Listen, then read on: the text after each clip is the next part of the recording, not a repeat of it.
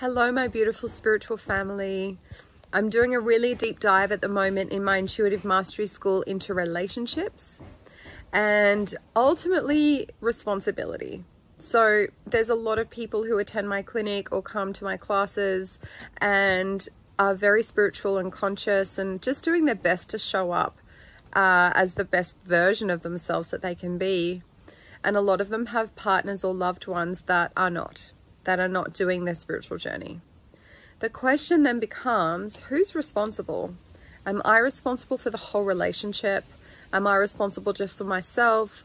Or do I need to have some level of responsibility over them as well? The answer is we only can ever be fully responsible for ourselves.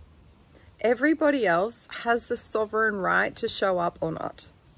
And I know how difficult that can be when we have partners, lovers, good friends that are suffering and we really want to help them.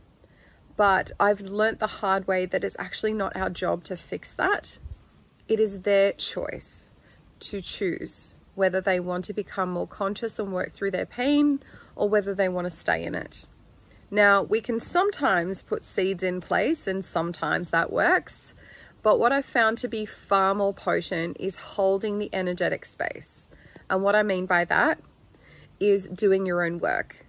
Loving, forgiving, and accepting yourself at every opportunity when you feel like you're in dysfunction or when you're not functioning as well as you would like to. And be the light, be the change, be the vortex. And that becomes an invitation in and of itself.